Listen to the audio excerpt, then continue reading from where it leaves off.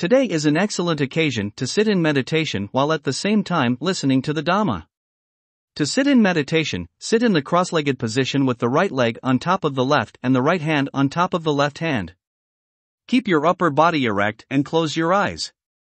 Cultivate the meditation word Buddho, Buddho, Buddho with each and every in and out breath. While we are meditating, we must pay full attention to guarding our minds. We guard against any thinking that is related to the different issues concerning the outside world. Keep the mind engaged internally. We keep it here in the present. This is called having a footing in the present moment. In this way, you are able to keep up with the mind. Whether or not we start grabbing after things from the past or from the future, thinking, imagining, remembering, missing things, we are not able to catch up with these things because past things are past, and the past is gone. Thus, there's no point in missing them. And as for things in the future, they simply lie ahead and have not yet reached us. Pakapanankayo Dhamma, Tatha Tatha Vipassati. And in every case, phenomena in the present are clearly seen. MN 131, the Lord Buddha instructed us to keep mindfulness tethered with the mind in the present. In this way, the practitioner's mind will not be shaky and flailing around. It will be firm, stable, and not obsessed with things. In every meditation session, we should reflect on our highest teacher, the fully enlightened Buddha who achieved the unsurpassed complete knowledge of awakening. What precisely did he do to accomplish this? Well, he was sitting cross-legged in meditation under the Bodhi tree. But furthermore, on that day, he sat with what we call the utmost determination. Completely alone with nobody for company and nothing to protect him from the elements, he sat there at the root of a tree as his shelter, without any seat or mat, fully determined. This is unlike us here today. We have various mats and cushions. But our Buddha only used a bunch of dry grass, which had been offered by a passing Indian peasant. That peasant was just returning from having harvested 8 handfuls of grass thatch when he saw the Buddha inspecting the Bodhi tree as a potential dwelling place. He understood that this might be an ascetic searching for a place to sit and perform his spiritual exercises. And so it came that he offered the Buddha his 8 bundles of grass, which the Buddha accepted. The Buddha took the grass and spread it on the ground for a seat. That's what I call giving up everything, having nothing left except 8 handfuls of grass. As he sat down in meditation, in full lotus position, he focused on his breathing, taking up his breath as a preliminary meditation object. At that time, the meditation word Buddho, as we have for our support today, didn't even exist yet. He solely focused on his inhalations and exhalations. His mindfulness was recollecting this is the in-breath. This is the out-breath. He didn't let his mindfulness get muddled. He established his mind upon the breath and kept it right there, absolutely steady and resolute. Through the power of truth, the Buddha established the determination, if I don't attain to the unexcelled full liberation here on this spot, I'm willing to die sitting right here. I will not get up from this seated position, come what may, even if my blood and flesh dry up, and just skin and bones remain. According to legend, he battled Mara, the tempter, with his 1,000 arms wielding all sorts of different weapons, accompanied by an army of soldiers representing the Kilesa Maras, the demons of defilements, and the Sakra Maras, the defilements of bodily pains. Mara fought the Buddha on his meditation seat. But the Buddha single-mindedly held his focus firmly on the in and out breathing. His mind was steady and robust, with perfect determination, unshaken, with each and every in-breath and out-breath. The Buddha established his mindful awareness right there at the knowing, this is the in-breath, and this is the out-breath. All we meditators must not forget this word, ANAPANASATI Kamana. This ANAPANASATI Kamana is a meditation subject which many great disciples of the Buddha used in their own Dhamma practice to realize the path, fruits, and nibbana for themselves. Therefore, we too can use the in and out breathing in our practice. For helping us to stay attentive and focused, we can mentally recite the meditation word Buddho in conjunction with the breath, Bud with every in-breath and Do with every out-breath. In this way, we control the mind, not letting it stray outwards into thoughts, moods, and preoccupations connected with the outside world.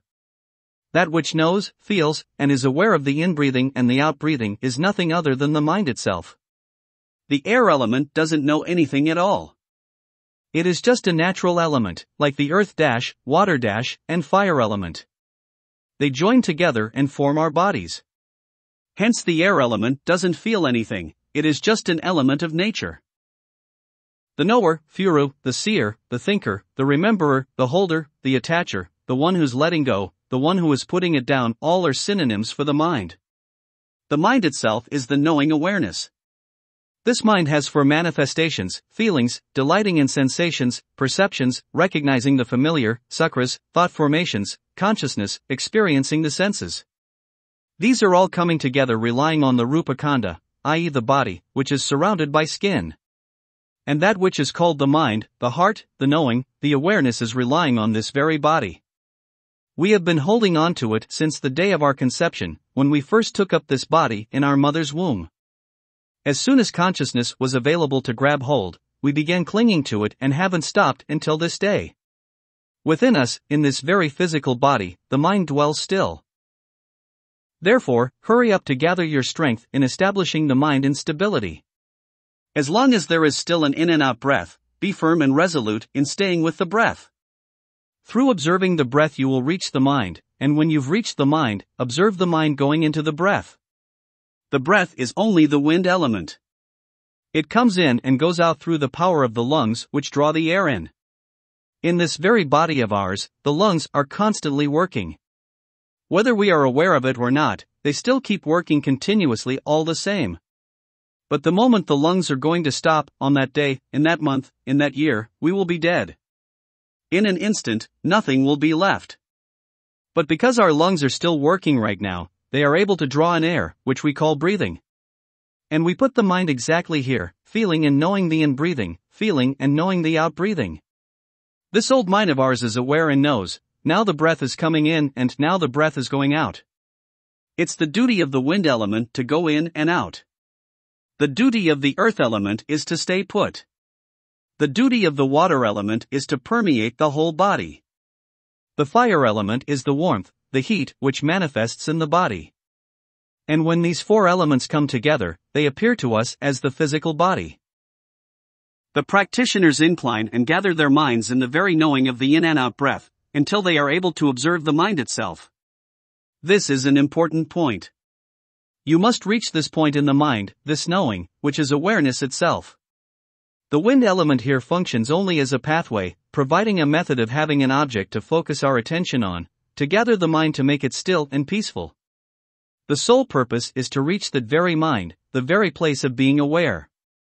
But if practitioners still cannot grasp this point, they have to keep focusing on the in and out breaths, or on the feeling of every in and out breath.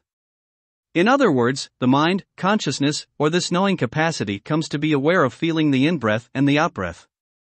When the mind experiences the feeling of the in-breathing and out-breathing together with the meditation word Buddho, bud with every in-breath and do with every out-breath, then we will experience the letting go of all outside preoccupations and sense impressions which are, without exception, external affairs. Establish this practice and make your mind solid and stable. That's what it means to recollect the perfectly awakened Buddha as a means to inspire and spur you on. The Buddha and the noble disciples of all times who have awakened and broken through to the path, its fruits and nibbana, achieved this through hard work. Right up until the present day, all the noble ones have brought the necessary work of dana, sila, bhavana to perfection. They practiced focusing on the breath, focusing intently until they were able to observe the mind. The moment they knew where this mind is to be found, they diligently concentrated right there until it was still and peaceful.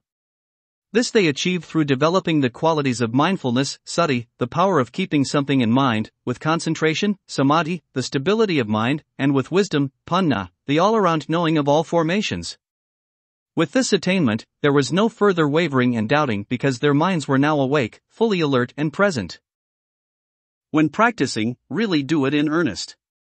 The mind is not far away. It's right here in ourselves, in this very body.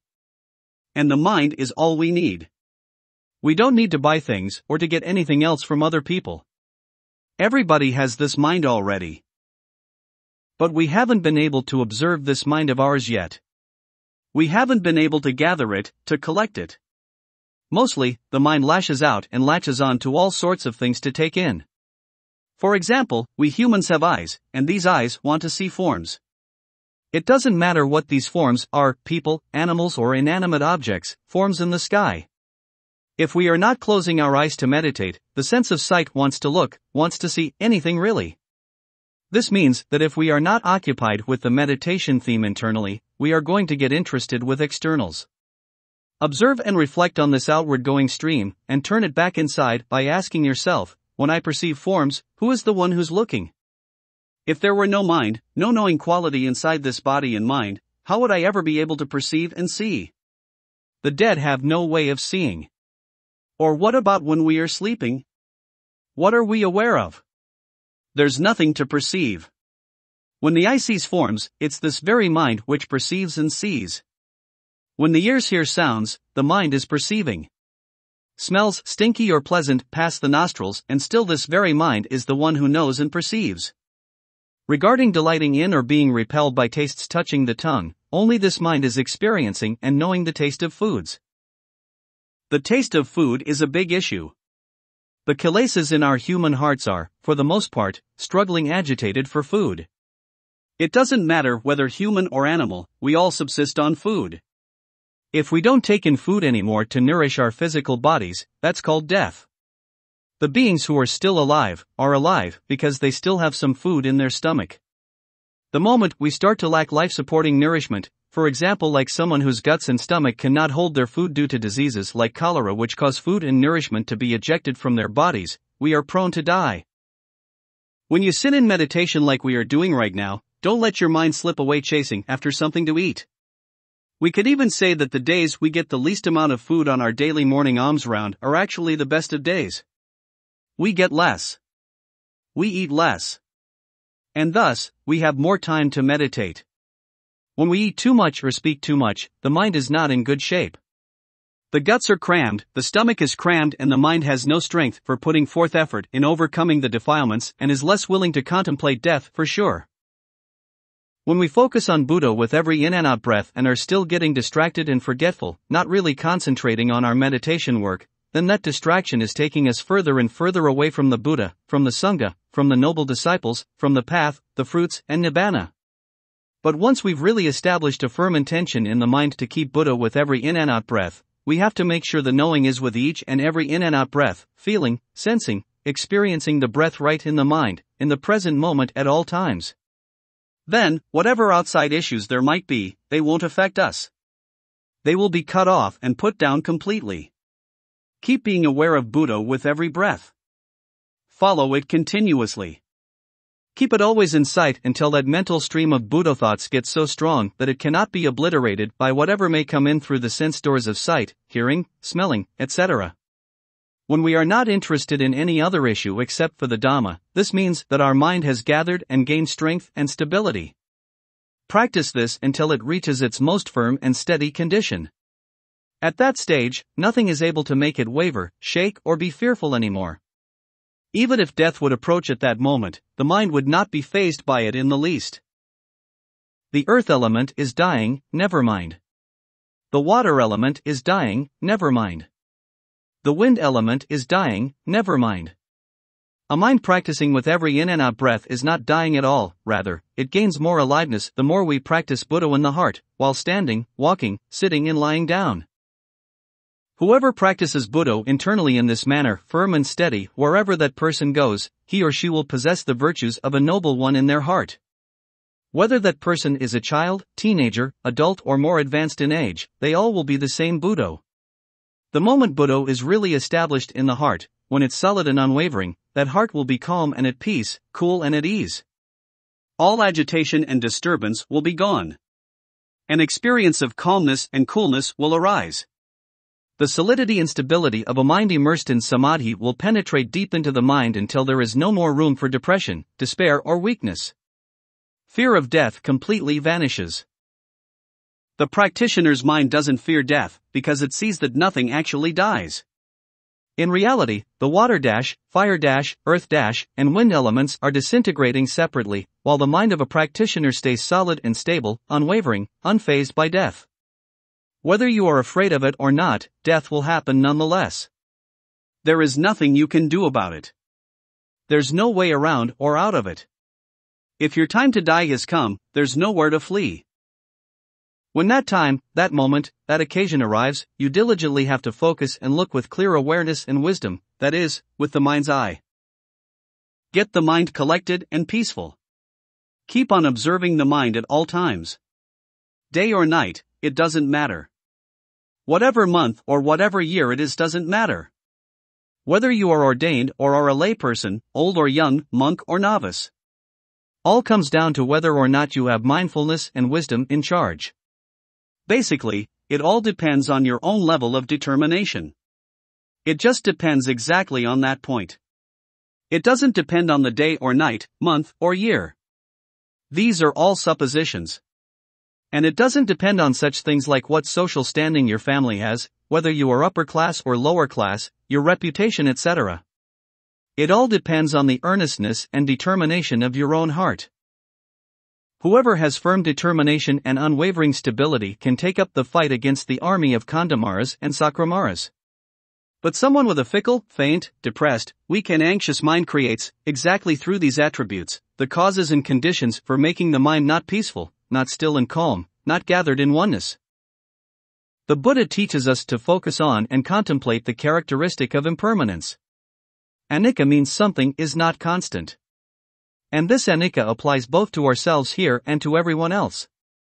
Nothing is really constant, certain, or lasting at all.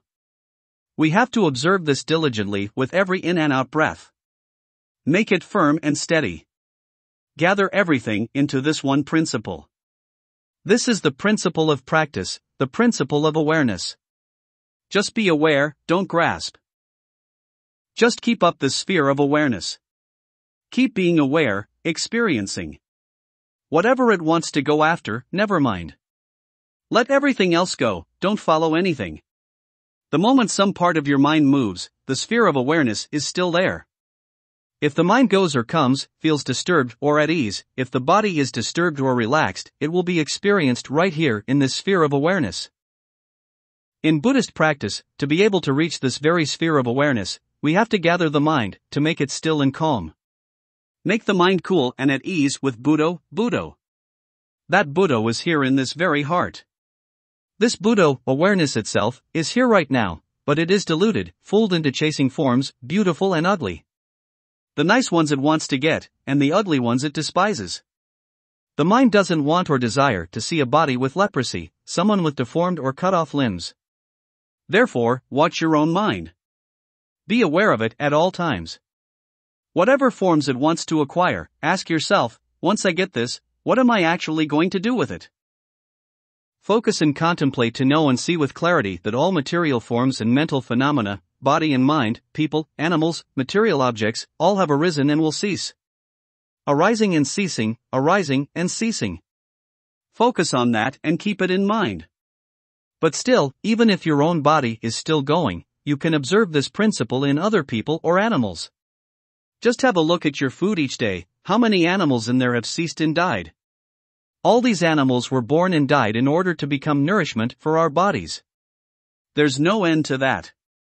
Therefore, we should practice with diligence. Gather the mind, turn the attention inwards to the heart, and find this very awareness itself. Svakato Bhagavata Dhammo, well expounded is the exalted one's Dhamma. Sandihiko, to be seen here and now. Every practitioner, every disciple of the Buddha has to practice for themselves, to see for themselves. Practice for yourself until you gain understanding in your own heart.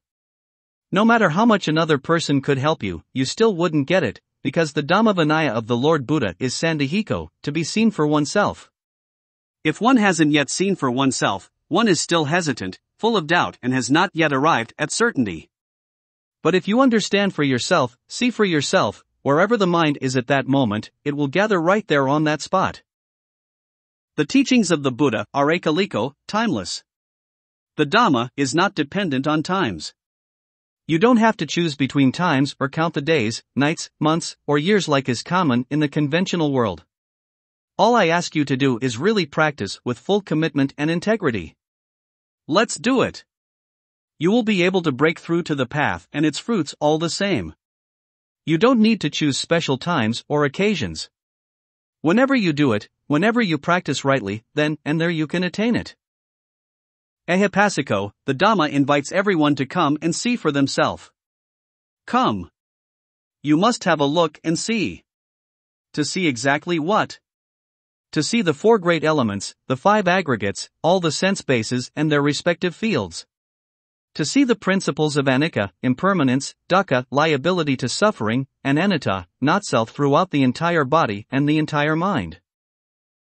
Opanayiko, the Dhamma leads one inwards to teach one's own mind. Whether we see a newborn baby, an old person, a sick person, or one in pain or already dead, we reflect on these sights and bring them inwards to come to the understanding that we too will be exactly like that. No matter if sitting, lying down, standing or walking, in all postures, all creatures are liable to these conditions. Thus, whatever we see we bring it inwards for reflection to educate and remind our minds. Pakata vedatabo vinyahiti, to be seen by the wise who are practicing rightly for themselves. Keep the mind collected. Keep it in stillness.